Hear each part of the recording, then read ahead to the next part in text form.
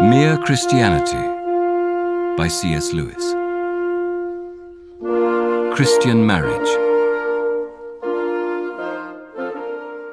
The last chapter was mainly negative. I discussed what was wrong with the sexual impulse in man, but said very little about its right working. In other words, about Christian marriage. There are two reasons why I do not particularly want to deal with marriage.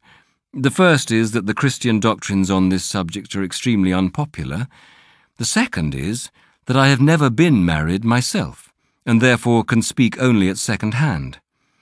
But in spite of that, I feel I can hardly leave the subject out in an account of Christian morals. The Christian idea of marriage is based on Christ's words that a man and wife are to be regarded as a single organism, for that is what the words one flesh would be in modern English. And the Christians believe that when he said this, he was not expressing a sentiment, but stating a fact, just as one is stating a fact when one says that a lock and its key are one mechanism, or that a violin and a bow are one musical instrument. The inventor of the human machine was telling us that its two halves, the male and the female, were made to be combined together in pairs, not simply on the sexual level, but totally combined. The monstrosity of sexual intercourse outside marriage is that those who indulge in it are trying to isolate one kind of union, the sexual, from all the other kinds of union which were intended to go along with it and make up the total union. The Christian attitude does not mean that there is anything wrong about sexual pleasure, any more than about the pleasure of eating. It means that you must not isolate that pleasure and try to get it by itself, any more than you ought to try to get the pleasures of taste without swallowing and digesting, by chewing things and spitting them out again. As a consequence, Christianity teaches that marriage is for life. There is, of course, a difference here between different churches. Some do not admit divorce at all, some allow it reluctantly in very special cases. It is a great pity that Christians should disagree about such a question, but for an ordinary layman the thing to notice is that the churches all agree with one another about marriage a great deal more than any of them agrees with the outside world. I mean, they all regard divorce as something like cutting up a living body, as a kind of surgical operation. Some of them think the operation so violent that it cannot be done at all. Others admit it as a desperate remedy in extreme cases. They are all agreed that it is more like having both your legs cut off than it is like dissolving a business partnership or even deserting a regiment. What they all disagree with is the modern view that it is a simple readjustment of partners, to be made whenever people feel they are no longer in love with one another, or when either of them falls in love with someone else. Before we consider this modern view in its relation to chastity, we must not forget to consider it in relation to another virtue, namely justice. Justice, as I said before, includes the keeping of promises. Now, everyone who has been married in a church has made a public, solemn promise to stick to his or her partner till death. The duty of keeping that promise has no special connection with sexual morality. It is in the same position as any other promise. If, as modern people are always telling us, the sexual impulse is just like all our other impulses, then it ought to be treated like all our other impulses, and as their indulgence is controlled by our promises, so should its be. If, as I think, it is not like all our other impulses, but is morbidly inflamed, then we should be especially careful not to let it lead us into dishonesty. To this, someone may reply that he regarded the promise made in church as a mere formality and never intended to keep it. Whom then was he trying to deceive when he made it? God? That was really very unwise. Himself? That was not very much wiser. The bride or bridegroom? Or the in-laws? That was treacherous. Most often, I think, the couple, or one of them, hope to deceive the public. They wanted the respectability that is attached to marriage without intending to pay the price. That is, they were impostors. They cheated. If they are still contented cheats, I have nothing to say to them. Who would urge the high and hard duty of chastity on people who have not yet wished to be merely honest? If they have now come to their senses and want to be honest, their promise already made constrains them. And this, you will see, comes under the heading of justice, not that of chastity. If people do not believe in permanent marriage, it is perhaps better that they should live together unmarried than that they should make vows they do not mean to keep. It is true that by living together without marriage they will be guilty, in Christian eyes, of fornication. But one fault is not mended by adding another. Unchastity is not improved by adding perjury. The idea that being in love is the only reason for remaining married really leaves no room for marriage as a contract or promise at all. If love is the whole thing, then the promise can add nothing, and if it adds nothing, then it should not be made. The curious thing is that lovers themselves, while they remain really in love, know this better than those who talk about love. As Chesterton pointed out, those who are in love have a natural inclination to bind themselves by promises. Love songs all over the world are full of vows of eternal constancy. The Christian law is not forcing upon the passion of love something which is foreign to that passion's own nature. It is demanding that lovers should take seriously something which their passion of itself impels them to do.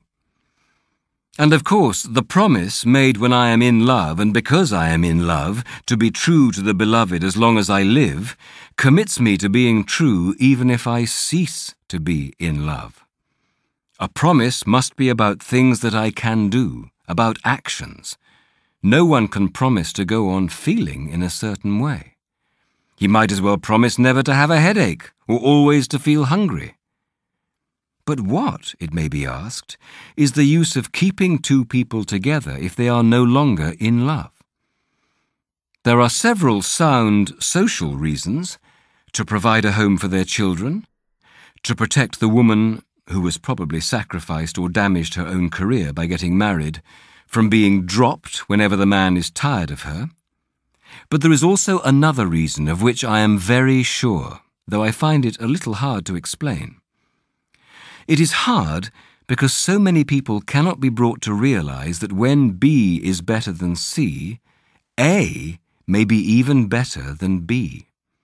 They like thinking in terms of good and bad, not of good, better and best, or bad, worse and worst. They want to know whether you think patriotism a good thing. If you reply that it is, of course, far better than individual selfishness, but that it is inferior to universal charity and should always give way to universal charity when the two conflict, they think you're being evasive. They ask you what you think of duelling. If you reply that it is far better to forgive a man than to fight a duel with him, but that even a duel might be better than a lifelong enmity which expresses itself in secret efforts to do the man down, they go away complaining that you would not give them a straight answer. I hope no one will make this mistake about what I am now going to say. What we call being in love is a glorious state, and in several ways good for us. It helps to make us generous and courageous. It opens our eyes not only to the beauty of the beloved, but to all beauty. And it subordinates, especially at first, our merely animal sexuality. In that sense, love is the great conqueror of lust. And no one in his senses would deny that being in love is far better than either common sensuality or cold self-centeredness. But, as I said before, the most dangerous thing you can do is to take any one impulse of our own nature and set it up as the thing you ought to follow at all costs. Being in love is a good thing, but it is not the best thing. There are many things below it, but there are also things above it. You cannot make it the basis of a whole life. It is a noble feeling, but it is still a feeling. Now, no feeling can be relied on to last in its full intensity, or even to last at all. Knowledge can last, principles can last, habits can last, but feelings come and go. And in fact, whatever people say, the state called being in love usually does not last. If the old fairy tale ending, "they lived happily ever after," is taken to mean they felt for the next 50 years exactly as they felt the day before they were married, then it says what probably never was nor ever could be true, and would be highly undesirable if it were. Who could bear to live in that excitement for even 5 years? What would become of your work, your appetite, your sleep, your friendships? But of course, ceasing to be in love need not mean ceasing to love. Love in this second sense, love as distinct from being in love, is not merely a feeling. It is a deep unity maintained by the will and deliberately strengthened by habit, reinforced by, in Christian marriages, the grace which both partners ask and receive from God. They can have this love for each other even at those moments when they do not like each other, as you love yourself, even when you do not like yourself. They can retain this love even when each would easily, if they allowed themselves, be in love with someone else. Being in love first moved them to promise fidelity. This quieter love enables them to keep the promise. It is on this love that the engine of marriage is run. Being in love was the explosion that started it. If you disagree with me, of course, you will say, "He knows nothing about it. He is not married." You may, quite possibly, be right. But before you say that, make quite sure that you are judging me by what you really know from your own experience and from watching the lives of your friends, and not by ideas you have derived from novels and films. This is not so easy to do as people think. Our experience is coloured through and through by books and plays and the cinema, and it takes patience and skill to disentangle the things we have really learned from life for ourselves. People get from books the idea that if you have married the right person, you may expect to go on being in love forever. As a result, when they find they are not, they think this proves they have made a mistake and are entitled to a change, not realizing that, when they have changed, the glamour will presently go out of the new love just as it went out of the old one. In this department of life, as in every other, thrills come at the beginning and do not last. The sort of thrill a boy has at the first idea of flying will not go on when he has joined the RAF and is really learning to fly. The thrill you feel on first seeing some delightful place dies away when you really go to live there. Does this mean it would be better not to learn to fly and not to live in the beautiful place? By no means. In both cases, if you go through with it, the dying away of the first thrill will be compensated for by a quieter and more lasting kind of interest. What is more, and I can hardly find words to tell you how important I think this, it is just the people who are ready to submit to the loss of the thrill and settle down to the sober interest, who are then most likely to meet new thrills in some quite different direction. The man who has learnt to fly and become a good pilot will suddenly discover music. The man who has settled down to live in the beauty spot will discover gardening. This is, I think, one little part of what Christ meant by saying that a thing will not really live unless it first dies. It is simply no good trying to keep any thrill. That is the very worst thing you can do. Let the thrill go. Let it die away. Go on through that period of death into the quieter interest and happiness that follow, and you will find you are living in a world of new thrills all the time.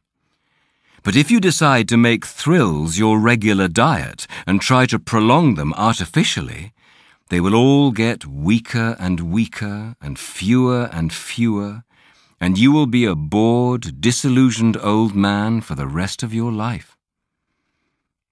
It is because so few people understand this that you find many middle-aged men and women maundering about their lost youth at the very age when new horizons ought to be appearing and new doors opening all round them. It is much better fun to learn to swim than to go on endlessly and hopelessly, trying to get back the feeling you had when you first went paddling as a small boy. Another notion we get from novels and plays is that falling in love is something quite irresistible, something that just happens to one, like measles. And because they believe this, some married people throw up the sponge and give in when they find themselves attracted by a new acquaintance. But I'm inclined to think that these irresistible passions are much rarer in real life than in books, at any rate when one is grown up. When we meet someone beautiful and clever and sympathetic, of course we ought, in one sense, to admire and love these good qualities.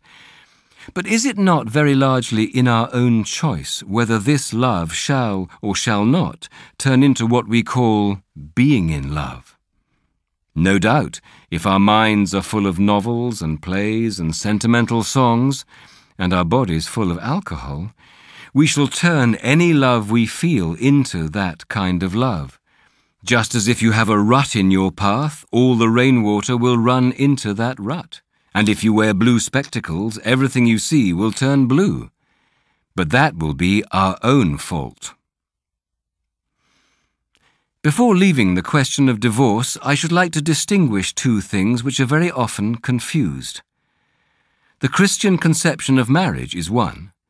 The other is the quite different question, how far Christians, if they are voters or members of Parliament, ought to try to force their views of marriage on the rest of the community by embodying them in the divorce laws. A great many people seem to think that if you are a Christian yourself, you should try to make divorce difficult for everyone. I do not think that.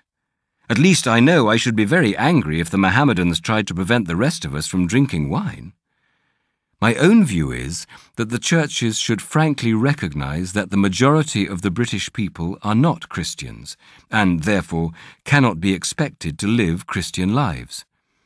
There ought to be two distinct kinds of marriage, one governed by the state with rules enforced on all citizens, the other governed by the church with rules enforced on her by her own members. The distinction ought to be quite sharp, so that a man knows which couples are married in a Christian sense and which are not. So much for the Christian doctrine about the permanence of marriage. Something else, even more unpopular, remains to be dealt with. Christian wives promise to obey their husbands. In Christian marriage, the man is said to be the head. Two questions obviously arise here. One, why should there be a head at all? Why not equality? Two, why should it be the man? 1. The need for some head follows from the idea that marriage is permanent. Of course, as long as the husband and wife are agreed, no question of a head need arise, and we may hope that this will be the normal state of affairs in a Christian marriage. But when there is a real disagreement, what is to happen? Talk it over, of course, but I am assuming they have done that and still failed to reach agreement. What do they do next? They cannot decide by a majority vote, for in a council of two there can be no majority. Surely only one or other of two things can happen.